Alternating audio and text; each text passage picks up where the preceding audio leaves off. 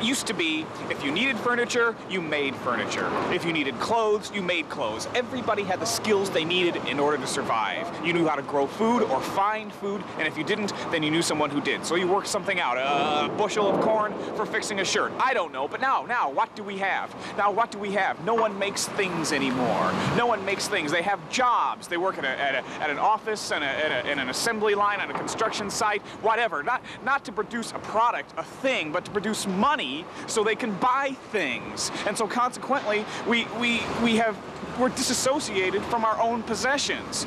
Could you make a shirt? I can't. Bake a car, a refrigerator, a toaster, bake a loaf of bread. It's impossible. We can't conceive of the work that goes into any of these things. We have no connection to things and how they're made, and so consequently, we have no connection to each other or to the rest of society or to our environment or to our God. How did this happen? How do we answer this question? How do we answer any question? Money. Money. Money is the answer to every question that you can ask today in this world. What is time? Money. Why do I wake up in the morning? Money. What creates every problem in society today? Money. Why don't we grow our own food anymore? Because we can pay other people to do it. Why are buildings so tall? Because we can pay other people to make them that way. Without money, we'd be having, I don't know, barn raisings. Money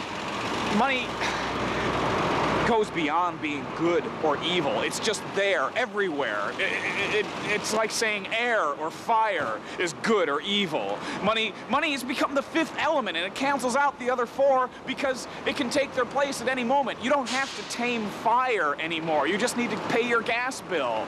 You don't have to douse for water. $1.50 will get you a bottle of Evian on any street corner. Scientists say that everything is a form of energy, but they're not taking it far enough. Everything is really a form of money. The sun isn't the source of all life anymore, it's the source of all money. To the Indians, the earth was sacred, it was holy, but anyone will tell you today that it's just capital waiting to be exploited. The whole planet is a business. Earth Inc., assets $48 gazillion.